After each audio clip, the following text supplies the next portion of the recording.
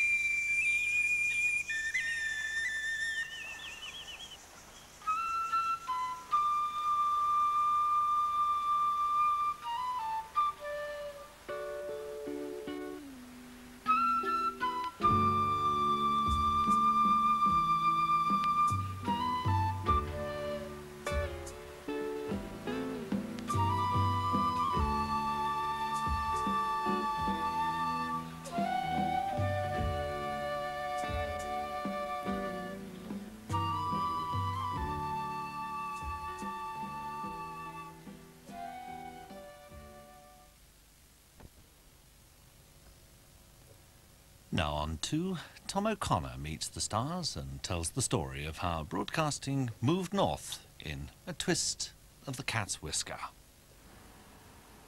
Pack up all my care and woe. Here I go, singing low. Bye bye, blackbird. Where somebody waits for me, sugar sweet, so is he. Bye. Music through the air. A miracle. Well, 64 years ago it was a miracle. Because that's when England heard its first public wireless broadcast. And the man on the street could take his 10-bob note, go down the road and buy himself a magic box. And where would he buy it? Well, a chemist, of course. Imagine that. A packet of aspirins and a wireless, please. And this is what he'd get, a crystal set. So it's on with the earphones. Twist the cat's whisker. That's what they call a wire rubbing against the crystal. And you were tuned to music from the sky.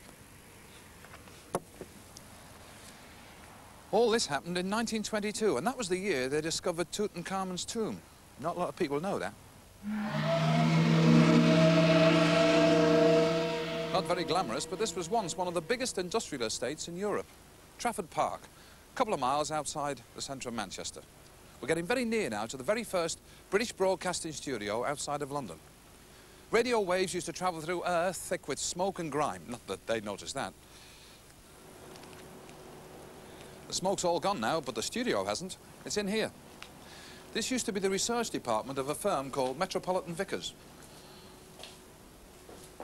So 64 years ago, the North heard its first wireless programs from a tiny studio down this corridor.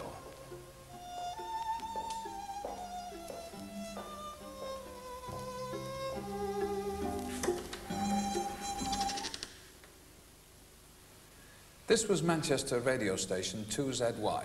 You could just about swing a cat round by its whiskers. Mind you, it was even smaller than this because they had to hang drapes to deaden the sound. Now, Metrovix had been experimenting for months with wireless from here, but to officially broadcast, they had to join the British Broadcasting Company, which was the only body that was in charge. Now, you see, that's what the Americans were lacking: control.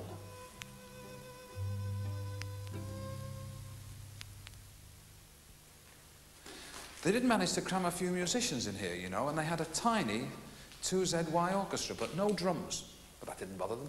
They used a tea chest and a hammer covered in dusters.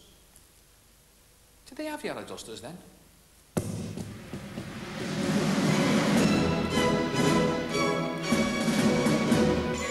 That tower held one end of the transmitter aerial. It's gone now. Knocked it down, they did. Well, it was too helpful as a landmark, you see, for the Luftwaffe. This is where it stood. Now, the fellow behind this great wireless experiment was a chap called Arthur Fleming.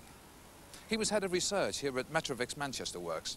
Now, Arthur, being a sensible sort of chap, bought himself a house on the windward side of the Trafford Park smoke. Fairly posh area, actually, called Hale. Not that this was just any old suburban villa, because strange things were going on 6 miles from this industrial estate in the Roaring Twenties.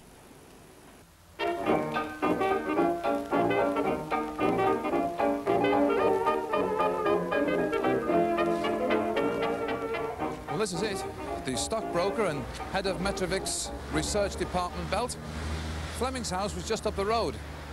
Wonder how many residents of respectable Hale knew what went on behind the curtains of Highclere.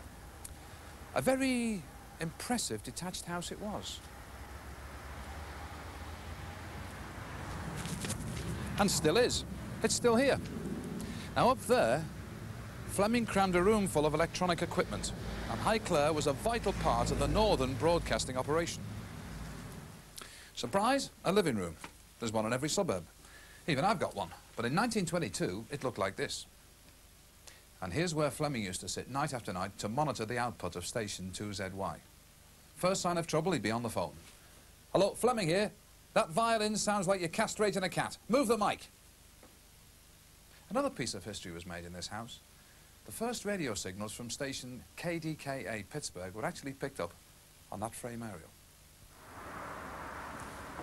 And they were sent by landline to be transmitted from station 2ZY 6 miles over there.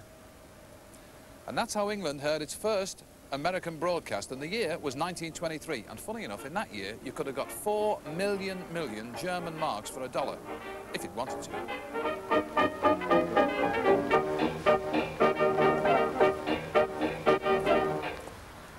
Would you believe, after hail, we've got rain? Anyway, after a year in Trafford Park, our brave pioneers packed up and moved down to the city centre.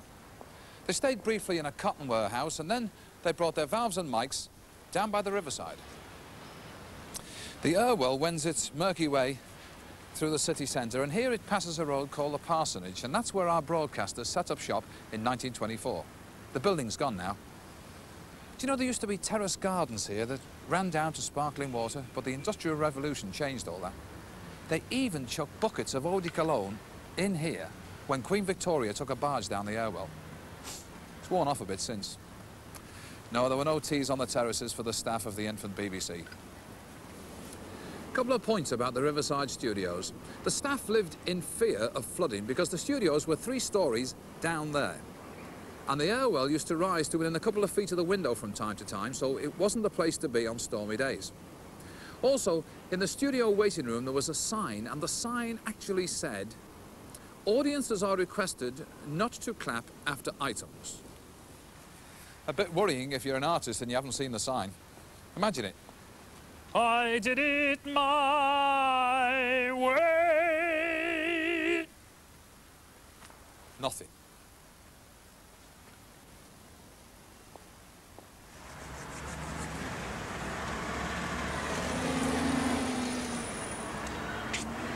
In 1929, the radio chaps left the Murky River and moved even nearer to the city centre. The BBC was growing up, and the C now stood for corporation. They moved into even more spacious surroundings in that building over there. That was 1929. Now, I've been giving you, not a lot of people know that information on various years. Well, in 1929, not a lot happened. One of the sound studios in there was quite large, big enough, in fact, to take a reasonably sized orchestra. So the BBC disbanded the one they had and formed, yes, a smaller one, only 9 players. But by the outbreak of war, the BBC Northern Orchestra had grown again, and in 1944, they appointed their first principal conductor, a very young Charles Groves.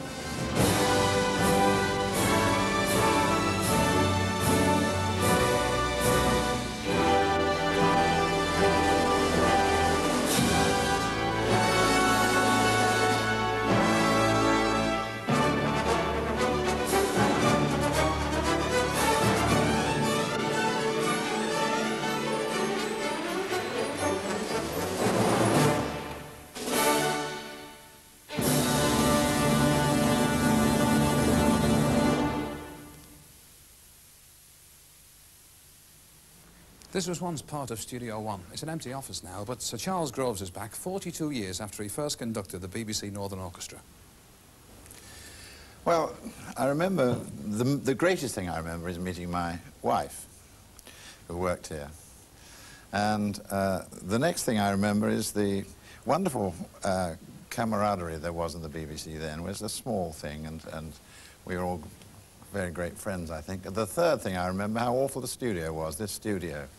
I mean, even in a Haydn symphony, a comparatively small orchestra, you get a terrible lag from the back of the orchestra with the trumpets and drums because the sound was all round everyone, and it was quite difficult to work. When we went to the Milton Hall in Deansgate, we were as pleased as a dog with 4 tails. Everything was live. Yeah. And I prefer it in a way because you've got the red light on and you've got to get it all in one. Now this question of pre-recording, it isn't the same as a commercial recording because you can't just go on and on till you get it right. It's limited to time. So it's neither one thing nor the other. I like the red light going on and give a concert.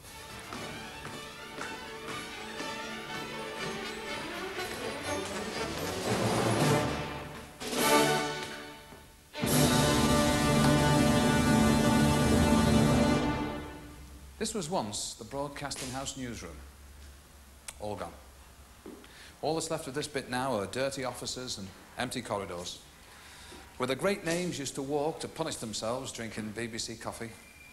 Names like Wilfred Pickles, Violet Carson, Norman Evans, and a surprise to me, someone who went on to become a household name in radio, because in 1937, Northern BBC appointed as their new press officer a young man who was to become the first palace correspondent and war correspondent. A young man called Talbot, Godfrey Talbot.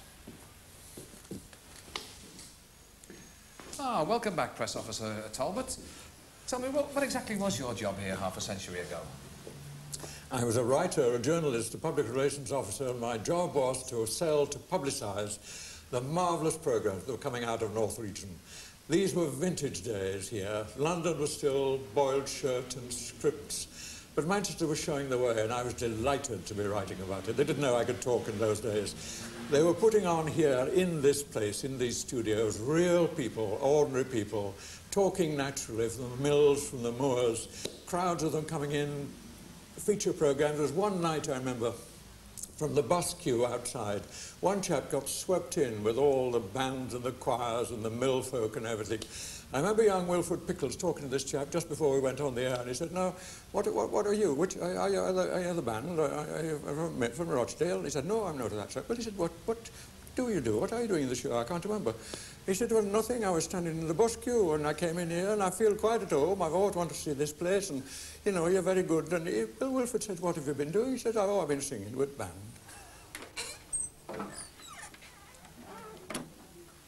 The library was in here, but in 1959, out went the files and books, and in went 2 television cameras.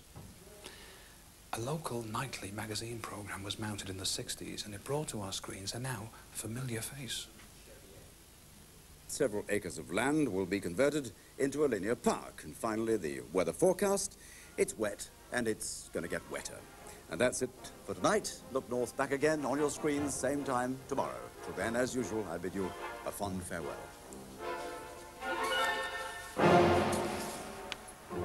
What the hell are you lot doing in here?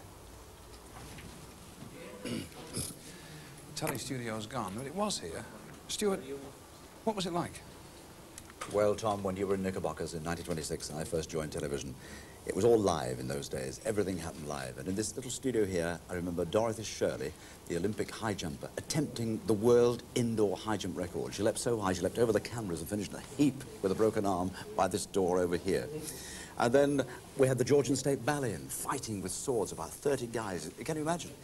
There's a lot of steam in the kitchen in those days. And as I say, it was all live. And we had a guy called Norman Langley, a floor manager. He's now head of paperclips in Northern Ireland. The archetypal floor manager. And we'd run out of things to say. The film had gone down, the guests had departed, and we were left with 10 minutes of airtime to fill. I'm looking at Norman, and he's looking at me, and suddenly he colours up bright beetroot red. This archetypal floor manager turns his back on me and shrugs his bloody shoulders. So I read the fat stock prices in Latin, a few old gags, and launched into something, went through the weather and out into the national news. But the funniest thing is, you know, that in 1966, the Daily Express had a television poll, a personality poll. I came first, Tom Jones came second, and Roger Moore came third. Now, whatever happened to those 2 other guys? Right. They were great days. The advent of television, exciting, adrenaline-flowing days. Wonderful.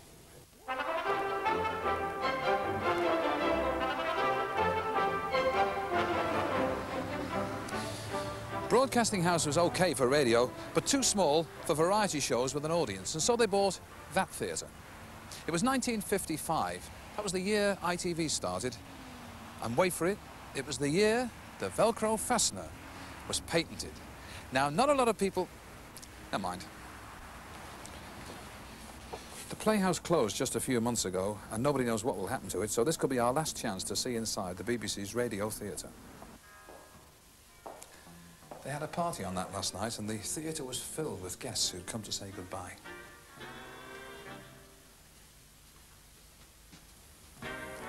Members of what used to be the BBC Northern Variety Orchestra played, and Alan Ainsworth conducted.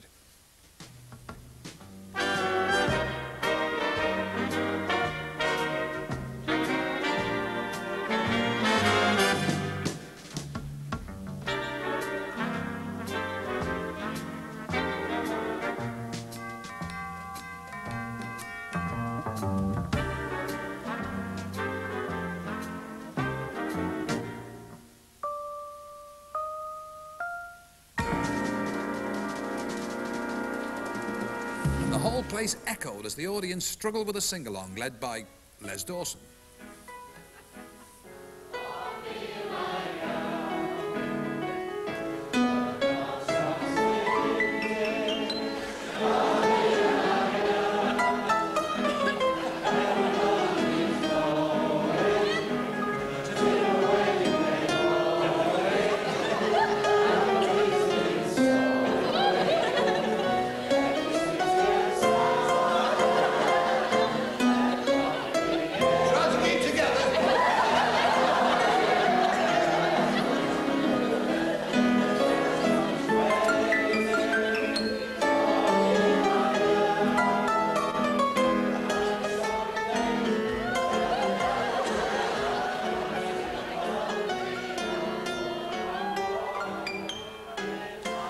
So the Playhouse was able to mount big radio shows, but television still needed a studio.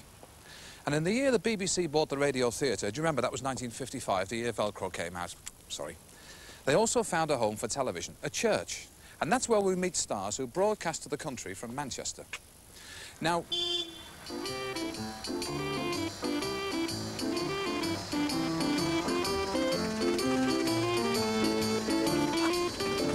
Matthew Corbett and Sooty, you should be at the studio. Yeah, well, I'm terribly sorry, but, you know, we've got to be on our way. We couldn't wait. We've got a show to do, you know, Tom. Well, haven't we, Sooty? Yeah, lots of children waiting at the Thameside Theatre, Ashton, on the line. Got to get there. Well, I'm sorry. I mean, we're running late, obviously, but Sooty knows about filming. Has he got a couple of minutes for us now? Couple of minutes? Yeah, provided that you pay for the taxi. All right, well, very quickly, what does Sooty remember most about his Dickie Road shows? Yes, what do you remember, Sooty? Who is that? What do you mean, who is it? It's somebody incredibly famous. Is it Eamon? It's not Eamon, it's Tom O'Connor. He looks all blurred. He looks all right to me. Yeah, all right. I'm sorry about this, Tom. He just didn't believe it. Put them on, go on. He wants to... It is Tom O'Connor. Of course it's Tom O'Connor. I told you it was. Take those off. I don't know why you wear them. There's no glass in them anyway. Can you wave to all the boys and girls? Oh, sorry about this, Tom. I'm going to be late. He wants to wave at the camera. Can he wave? Will everybody wave back? You know, he does... He's crying. What's the matter? The film crew aren't waving. Come on, look, you've got to wave, everybody. Come on. That's better. Tell him about Sue. Oh, yes, Sue, you were asking about Dickinson Road, the very early days. Right. Actually, a very interesting thing... Yes, you're going to get it. Go on. A very interesting thing happened. My father used to present the Sooty show, of course, as you well know. And in those days, there was just Sooty and Sweep, just the two characters. And my father thought he'd like to introduce another character, so he... Oh, wait, just pop down there for a minute. He introduced a little girlfriend called Sue, and he brought this girlfriend along to the studio to introduce her into the show. And the producer came down and he said, I'm sorry, Harry, you can't do that. You can't have a female puppet in the show. And my father said, why on earth not? And the guy said, because it's introducing sex into children's television. And my father was... don't listen to this, go down now. My father was sort of dumbfounded. He said, you must be joking. You know, what on earth do you think we're going to do? Anyway, that was the ruling. There was to be no Sue. So in the pub afterwards, because he used to go to the pub, he was bemoaning this fact. And a guy came up and said, look, I represent a newspaper. Would you mind if I use the story? And my father said, well, it's true, so go ahead. Well, the next day, we got the cuttings, and it said in the tabloids, no sex for Sooty. And it was a big story. I mean, Fleet Street, of course, loved it. And as a consequence of that, the BBC were so sort of ashamed at what they'd done, because there was a hue and a cry about it, that they had to allow Sue to appear. Yeah? But in fact, there was a directive came down on a piece of headed notepaper from high up, somewhere high up in the BBC, which said, although Sue is allowed to appear, Sooty and Sue must never touch. Ah. So that's the way to... It's different now. No, don't squat. Don't. Sooty, don't. Give it to me.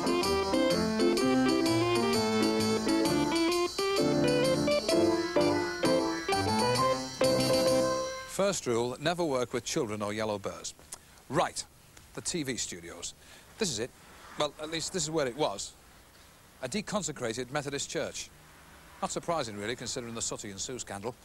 But it was the Dickinson Road, Wesleyan Chapel and Sunday School. The BBC bought it in 1954, but it had been in show business before, because thousands of cinema-goers had seen the inside, only heavily disguised. To be able to distinguish a bull from a cow, offer it a handful of hay. If she comes for it, it's a cow. If he comes for it, run like the very devil. Now, from the cow, we get cow heels, cow slips, and cow cumbers. and sometimes we get milk. If their tails get frostbitten, we get ice cream. It had been a film studio, and not only Frank Randall, but many stars had made movies here. Then the telly moved in, and Great Britain saw shows from the Dickinson Road Wesleyan Chapel. Yes, it's #1. It's Top of the Pops.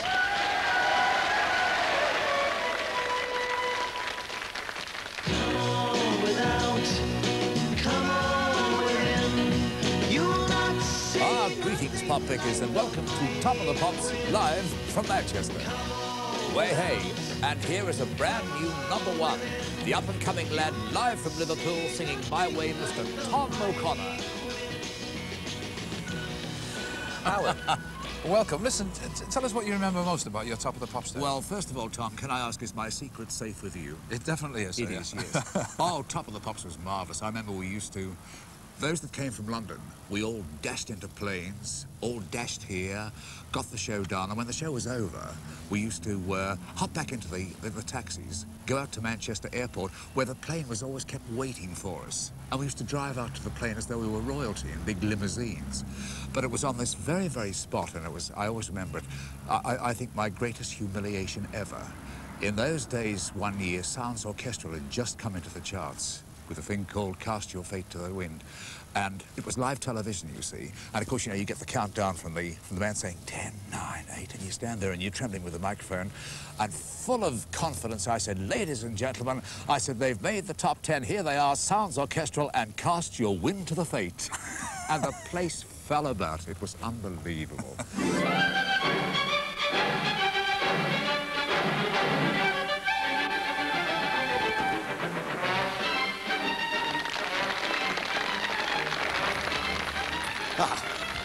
Excuse me.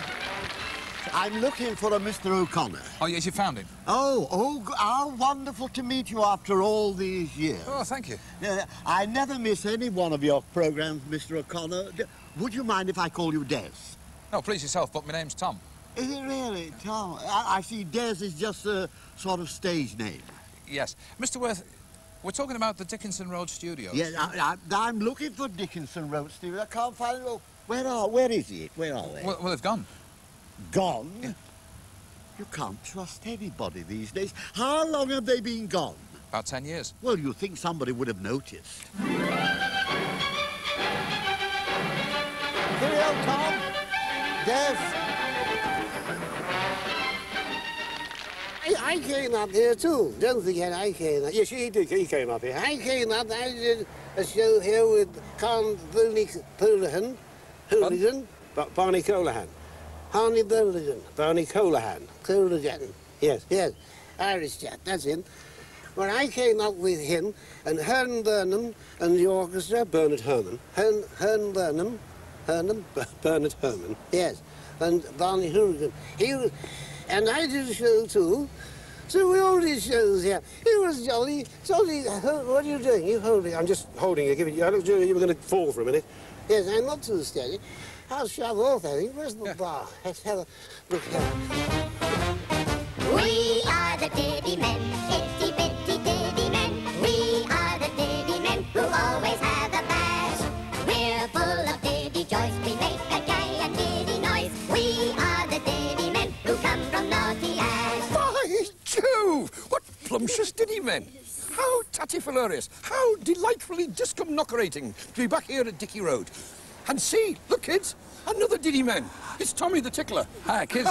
Ken, Hello, Dickinson Thomas. Road. Happy memories? Very happy memories, Tom. Very happy memories. We did lots of variety shows from here. At the end of the prop list, we used to say, oh, yes, a crown and a cloak and an elephant. We always used to say, just for a gag, we said an elephant. And this particular week, Barney Colahan said, we've got it. I said, what? He said, the elephant. And he'd got an elephant. About that high it was. It was a small elephant. And at the beginning of the show, I said to Joe Gladwin, in the start of the show, he used to come on, he was dressed up as an Indian, and he said, could you tell me the way to Delhi? I said, well, straight down Oxford Road, turn right at the second lamppost. And then the finale, he was supposed to come back and say, was it the second or the third lamppost? And he came on stage, no elephant. And being a master of ad lib and repartee, I said to him, where's your elephant? He went, oh, no. The elephant had Stan Parkinson, the floor manager, pinned against the back wall. It seemed the elephant was a lady elephant. It was in season and it fancied Stan. And Stan was pinned against...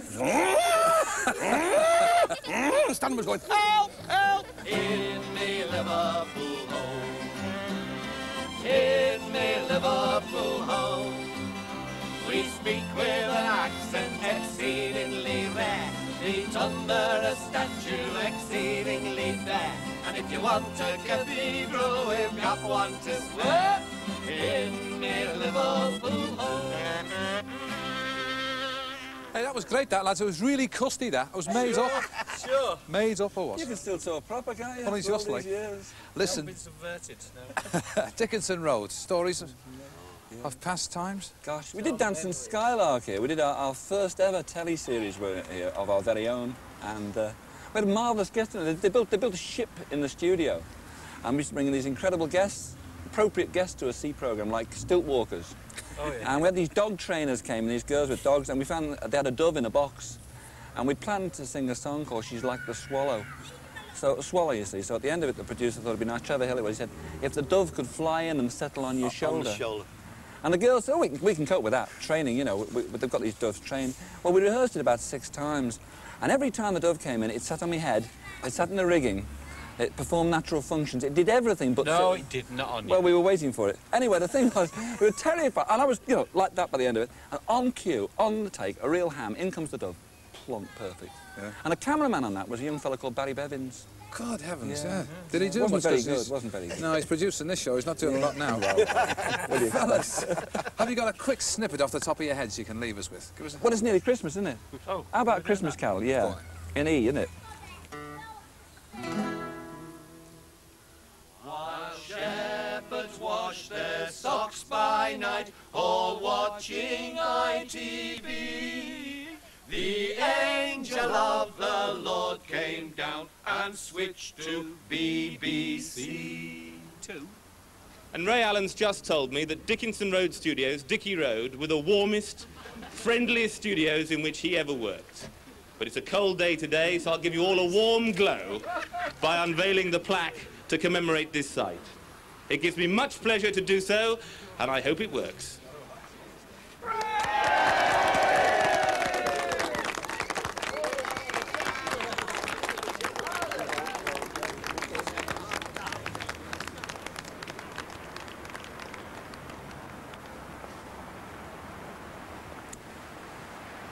Now, 64 years after the North received its first broadcast, the BBC operation is under one roof and back in the city.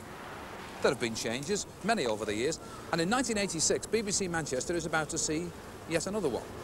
The head of broadcasts here is a chap called Hugh Williams. There's a nice northern name, and he's going to tell us about it. In broadcasting terms, what we've done is bring together local radio, local television, network radio and network television. Before they were managed separately, now they're managed together to give the region a very powerful broadcasting service, more powerful than was possible previously. In territorial terms, what we've done is extend the region to northern and western Cumbria. So we've now got a very strong regional identity and a very strong broadcasting service to go with it. For more than 100 years, Manchester was the northern capital of England. And although those days may have gone, its cultural and political life is as vigorous as ever. And we want to provide the broadcasting service to match that life. This is about the size of that first tiny studio where broadcasting began in the north 64 years ago.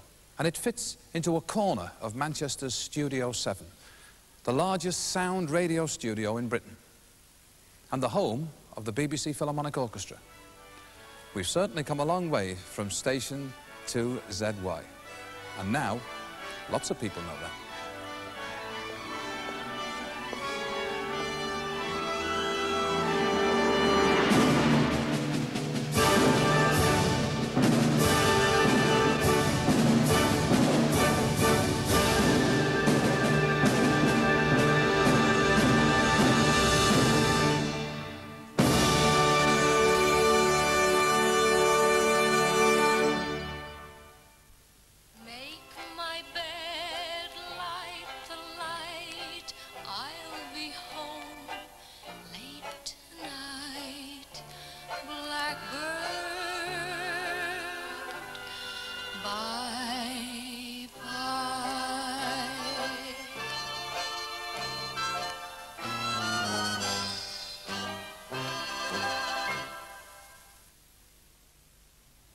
Philip Schofield is presenting Children's BBC over on BBC One now.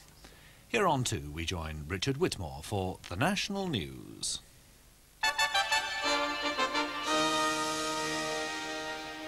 And from the newsroom, the main stories. Army bomb disposal experts have made safe an incendiary device found in a department store in Newcastle. The Animal Liberation Front are believed to have planted it. As the bomb disposal squad arrived, police sealed off the city centre streets surrounding Bin's store. Hundreds of Christmas shoppers and staff were evacuated, and the bomb disposal squad defused the incendiary device which was found in the furniture department. Later, a second suspicious package was found, but turned out to be harmless. Police believe the Animal Liberation Front may be responsible. Last Friday, a local radio station received a phone call from someone purporting to be from the organisation, saying that a device would be planted in one of Bin's stores. The experimental aircraft Voyager is on its final approach to Edwards Air Base in California, right on course to set a new record, a non-stop flight around the world. There was a brief scare this morning when a fuel pump failed and Voyager dropped nearly 4,000 feet before the crew were able to restart the engine. Voyager took off 9 days ago and is completing her flight a day earlier than expected. Mrs. Thatcher is due to arrive back in London soon after spending the day in Northern Ireland, visiting police and army bases in Belfast and County Armagh. It was the Prime Minister's first visit to the province since she signed the Anglo-Irish Agreement more than a year ago. She met policemen from Newry, where 47 officers have been killed by terrorists. Unionist MPs have condemned her visit, describing it as deliberate provocation. Dr. Andrei Sakharov and his wife Yelena Bonner are back home in Moscow after nearly 7 years in internal exile. And Dr. Sakharov says he'll continue to speak out about human rights issues. He looked sturdy and said his health was better than his wife's. She followed behind the throng, looking frail and ill, and told friends helping her that she might need another operation in the West within a year. The almost total isolation had been the worst of the exile, according to Dr. Sakharov, an isolation broken abruptly by a telephone call from Mr. Gorbachev, saying, "You and Bonner can go back to Moscow." Next news is on BBC One at 6 o'clock with Nicholas Witchell and Andrew Harvey. Good afternoon to you. Well, there's milder weather on the way for Christmas. In fact, I think before the night's out, milder weather with rain and some sleet or snow for a time in places will have got into Scotland and Northern Ireland. A few fog patches further south just for a time. A touch of frost in the more central and eastern parts as well. Tomorrow, that rain pushing on, so quite a wet day over Scotland and Northern Ireland, but England and Wales starting off dry and in many places fairly bright. But the rain working its way southeastwards during the course of the day, although not actually probably getting to the extreme southeast until pretty late on. Some brighter weather to follow along behind, and a milder day in many northern and western parts, but still fairly cold in the southeast. That's all for now. Now, the southeast news from Caroline Wrighton. Good afternoon. British Rail has warned that the vandals who pushed a stolen car onto a railway line in Hampshire could have caused a disaster. The train driver and his guard had a miraculous escape after their train ploughed into the vehicle. Stuart Meister reports. Police say the stolen Ford Cortina must have been driven along the platform at Winchfield and onto the track. It was hit just after 5 o'clock this morning, luckily by a 4-coach staff train with no passengers. The car was jammed beneath the locomotive wheels and shunted 150 yards down the track, but neither the train driver nor the guard were hurt. The line is a busy commuter route to London, and the incident caused rush-hour chaos this morning. BR have condemned those responsible. If the car had been hit 2 hours later, it would have been a commuter train that was wrecked, and it could have been a major disaster. A man from Peckham who was stabbed repeatedly when he went to the aid of a pensioner being mugged has been talking about his ordeal. It was the second time that Colm McAvoy had tried to prevent an attack and been injured, but he says he'd do it all again. I don't term myself as being brave because I know it sounds silly to say that I haven't done what nobody else would have done, because a lot of people wouldn't do it because they're frightened. I just think it's about time people stop letting all these scum walk all over people, you know? Because if people are prepared to stand up and fight what they want, I don't mean physically fight, but get out and do something about it, you know? A Dutch cargo ship, which was at the centre of a rescue operation in the English Channel, is now safely anchored off Dover. A cross-channel ferry and the Dover lifeboat both raced to its aid when its cargo of steel broke loose. Chris Myhill, the part-time footballer from Henley in Berkshire, who was injured in an explosion last night, has died in hospital. He was badly burned when a car he was working on at the Gallows Street Common Garage burst into flames. Plans for a huge man-made island off Southend have been resurrected by the local council. The plans for a 2,000-berth marina, luxury homes and a 5-star hotel had been shelved by councillors, but now the policy committee is recommending the scheme goes ahead.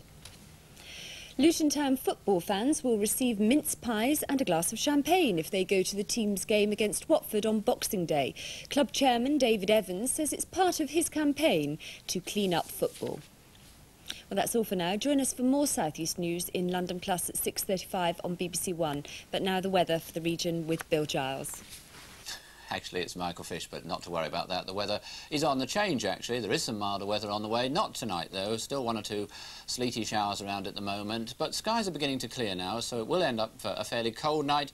Where the cloud clears sufficiently, there will be some frost around, some icy patches on the roads, and even possibly a patch or two of fog. Tomorrow, the mist clearing away. Quite a bright day for the most part. A little bit of sunshine, but clouding over all the time.